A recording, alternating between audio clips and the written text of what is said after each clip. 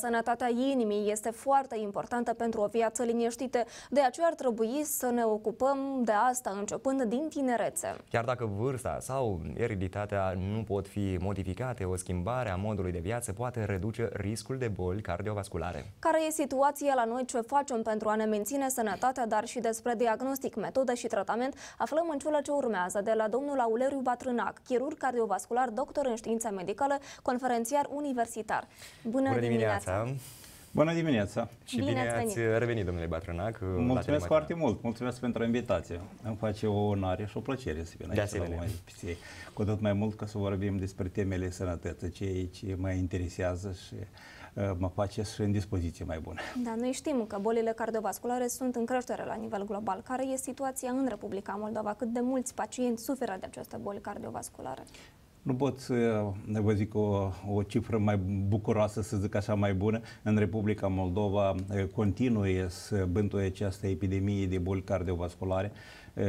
Peste 60% din toată mortalitatea care se întâmplă în Republica Moldova este cauzată de bolile cardiovasculare, dar și o îmbolnăvire. Atestăm o creștere a numărului de îmbolnăviri chiar și printre tineri, ceea ce anterior nu era atât de evidențiat.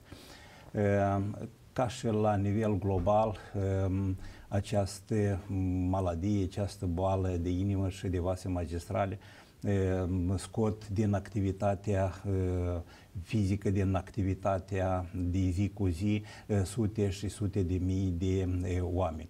Deci este o problemă nu numai medicală, dar este o problemă și socială. Dacă să vorbim în niște termeni economici, bolile cardiovasculare sunt o pierdere enormă pentru produsul intern brut, pentru oricare țară, dar pentru țara noastră este un impact foarte serios, deoarece oricare om care are o boală de inimă, putem să-i spunem că o moștenește de acum și o menține pe toată viața, ceea ce este necesar multiple spitalizări, unii dintre ei rămân pe contul statului pentru a obține careva subvenții, pentru invaliditate, deci suportul este foarte și foarte important pentru bolile cardiovasculare. Deci este foarte bine ca să facem careva acțiuni pentru a contribui la micșorarea numărului îmbolnăvirilor și deceselor prin boli cardiovasculare. Și unele din cele mai importante acțiuni e și prevenirea, informarea omului. De la ce pornește totul? Pentru că noi nu odată am vorbit despre asta, dar faptul că numărul crește, da, a pacienților cu boli cardiovasculare, vedem că nu se întreprind schimbări, nu au oamenii tendința asta de a mai schimba ceva în alimentație, în modul de viață, în obișnuințe. Da, să știți că consider că este un așa lucru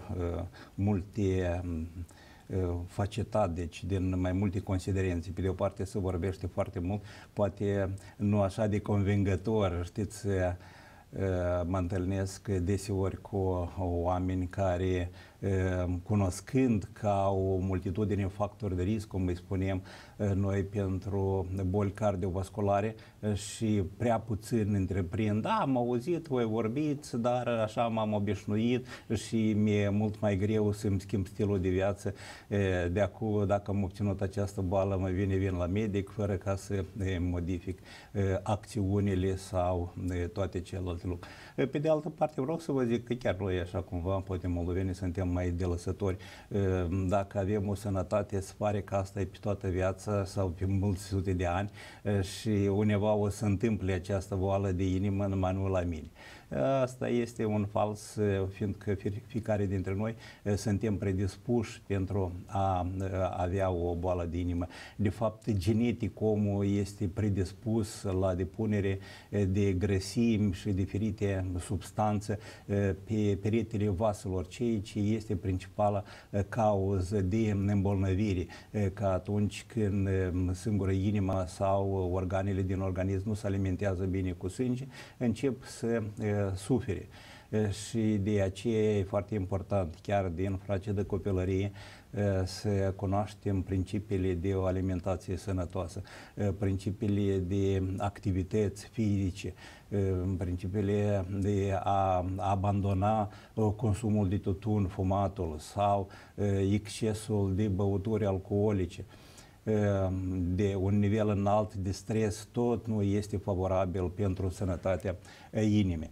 Ați spus de frage de copilărie. Iată părinții, într-adevăr, cu ce hrănesc copiii și ca până la urmă să se trezească că acești copii suferă de niște boli. Da, este foarte important pentru alimentarea la copii, fiindcă obișnuințele este din casă, care le luăm de la părinți, le conducem pe viața și foarte mulți copii, clar că iubesc a consuma mai mult produse procesate, produse dulci. Și, desigur, toate acestea se duc la o deprindere pe întreg parcursul vieții și oamenii, chiar ajungând de acum în maturitate, spune, ei, dar toată viața am consumat, nu s-a întâmplat nimic. Odată și odată se începe să se întâmple, după care oamenii vin și zice, da, eu parcă toată viața am dus o viață sănătoasă și iată, am obținut boala din inimă. De ce mi s-a întâmplat? Paharul s-a umplut. Da, și de tineri ați menționat mai devreme, e societatea de vină, nu știu, stresul, ritmul în care trăiesc tinerii în ziua de astăzi. De ce se ajunge că crește și numărul de tineri care sunt bolnavi de aceste patologii? Desigur, fiindcă despre cei ce am vorbit, au obișnuințele este nu prea tare bune chiar din copilărie. Pe timpurile când creșteam eu, când eram copil, nu aveam excesul ăsta de produse așa procesate, chipsuri, dulciuri prea tare multe și acele bomboane care erau pe timpuri erau ecologic mai sănătoase, fără conservanți, fără aditivi de acele. Dar și eram foarte motivați, toți se ocupau cu sportul, alergau, biciclete, de la acest fel. Deci caloriile acestea care le obțineam pe parcursul zilei și le ardeam cu mult mai efectiv. Ori acum observ că copiii consumă aceleași calorii, ba mai multe chiar, dar având telefoanele acestea mobile, având tablete, fel de fel de computere, mai puțin folosesc spațiul liber sau activitățile fizice pentru a arde aceste calorii și respectiv la o vârstă nu prea tare avansată încep să apare bolile de inimă, ceea ce nu este ceva ciudat. Eu înțeleg explicații.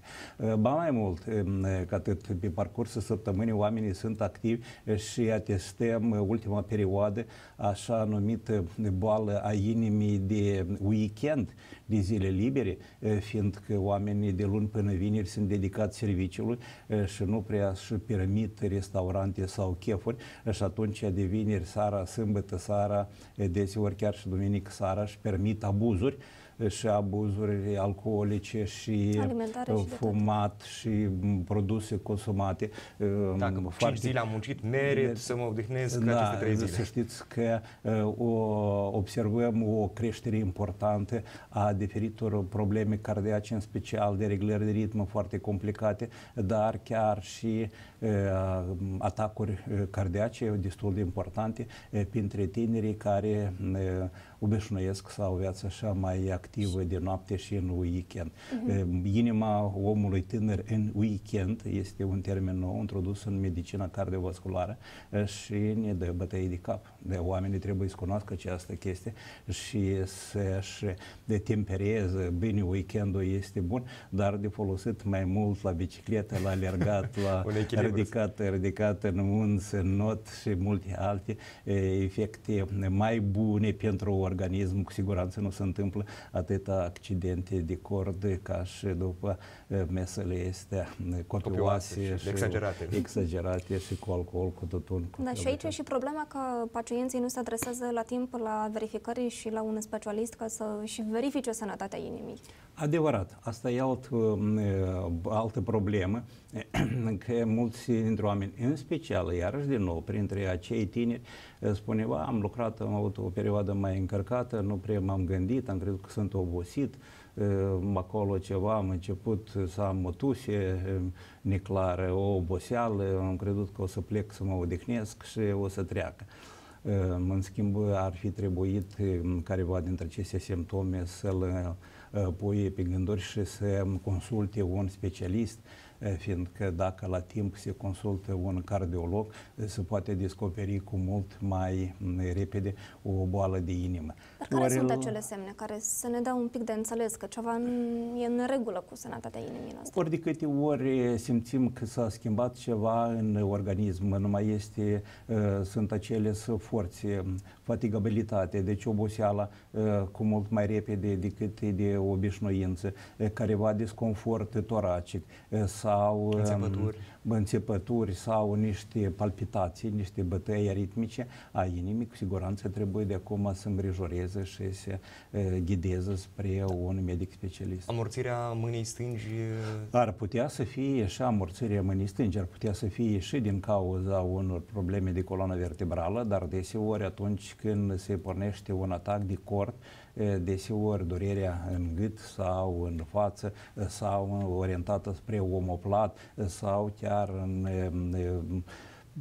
regiunea superioară a abdomenului și în mâna stângă, în mâna dreaptă, da, amorțirile poate să dea. Dumneavoastră, domnule Bătrânac, aveți câte 5-6 operații pe zi. Din păcate, sigur că asta înseamnă că oamenii au nevoie de aceste operații și sunt într-o situație complicată. Să ne vorbiți un pic despre metodele de tratare și la nivel tehnologic și cât de mult Republica Moldova este în pas cu noile tehnologii și cu noile metode de tratare a Știți că ultimii câțiva ani am avansat foarte mult, în special în domeniul diagnosticului. În țară sunt absolut toate necesitățile pentru a avea un diagnostic chiar într-o zi a celor mai complicate boli de inimă, fiindcă sunt deja foarte bine stabilite procedurile sau pașii care trebuie de urmat pentru a confirma sau infirma unul sau altul de diagnostic. Atunci când omul are probleme cu inima, putem repede să îi găsim de care sunt motivele suferinței, dar și avem posibilitățile foarte largi acum de a interveni. Dacă se intervine la timp, se adresează la timp, atunci când nu este întreg organismul foarte sever afectat, este numai o parte a inimii sau unele din construcțiile cardiace, atunci putem să intervenim chiar prin aborduri minimale invazive, cu riscuri minime și cu rezultate foarte bune pe termen de lungă durată.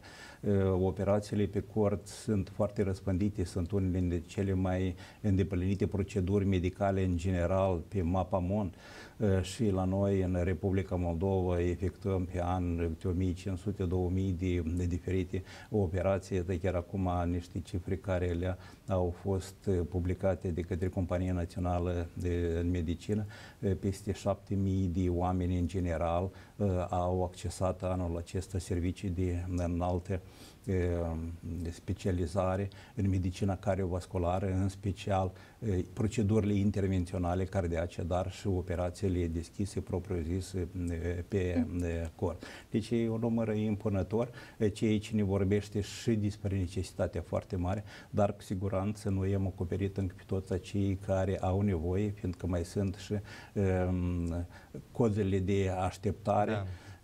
Și mai avem încă o problemă de lucrat. Din partea noastră a medicilor lucrăm pentru a modifica în bine, dar oamenii ar trebui să cunoască că sunt posibilitățile și e foarte important și ei la timp să se adreseze. Inima este motorul vieții și atunci când suferă inima, suferă toate organele în organism. Deci ei spun că să nu așteptăm până când survine această stare avansată de insuficiență cardiacă. Insuficiență cardiacă, asta e starea când inima nu se mai sprăvește cu funcțiile sale și atunci suferă rinichi, suferă creierul, suferă plămânii și chiar dacă după asta repari inima, celelalte organe durează mai lung timp până când își recuperează, se adaptează.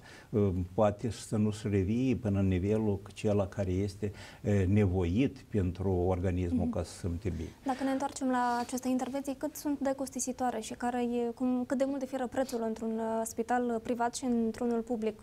Să vedem dacă oamenii își permit, în general, să-și facă aceste intervenții. Să știți că tehnologiile avansează și una dintre îngrijorările pe care eu totdeauna le enunț, asta este creșterile costurilor în medicină. Fiindcă toate tehnologiile moderne care vin sunt mai scumpe decât tehnologiile care mai vechi. Ori oamenii totdeauna vreau să au capacitatea, dorințele să primească ultimele tehnologii. Știți cum fiecare vreau o tendință, un telefon nou, o mașină nouă sau ceva, nu mai vreau tehnologiile vechi. Și de aceea costurile sunt mari. Acum apar valve cardiace sau suturi sau multe procedee care sunt foarte și foarte scumpe. Compania de asigurări acoperă unele părți. Mi-aș dori mai mult să fie acoperite, fiindcă tehnologiile noi nu totdeauna sunt acoperite 100%. Sunt proceduri foarte sofisticate, niște dispozitive care le punem acum, le implantăm pentru o resincronizare a ritmului cardiac sau pentru a îmbunătăți funcția inimii, poate să ajute și la câteva zeci de dolari, de euro, dar dacă să vorbim de niște sisteme de inimă artificială, costurile trec și peste 150-200 de mii de euro, plus îngrijirile anuale. Sunt niște costuri enorme care cu siguranță oamenii nu pot să le acopere și de ce statul trebuie să îngrijească ca să le acopere aceste. Noi suntem la final de interviu, avem jumătate de minut. Să ne spuneți dacă tehnologiile și noile servicii sunt accesibile și în instituțiile publice, pentru că în cele private ne dăm seama că sunt dotate. Desigur, toate instituțiile publice care la momentul actual activează în Republica Moldova au foarte mari capacități pentru a acoperi necesarul și chiar tehnologiile performante sunt accesibile și în instituțiile publice. Deci e doar conștientizarea pacienților ca să se adreseze cu mult mai repede. Da, problema rândurilor asta există în toată lumea, fiindcă numărul de îmbolnăviri crește, capacitățile așa tehnologice nu chiar sunt atât de ca să menții ritmul alert cu care bolile cresc. Deci ar trebui să ne gândim foarte mult la prevenirea acestor boli. Domnule Bătrînac, vă mulțumim mult pentru această discuție. Sperăm că oamenii au extras cel mai esențial și într-adevăr au înțeles că trebuie să meargă la control, că nu e de așteptat și pentru noi a fost descoperirea inima de weekend, da? Sau da, inima de weekend. O nouă descoperire, un nou termen, expresie. Vă mulțumim mult pentru această informație valoroasă. O zi frumoasă!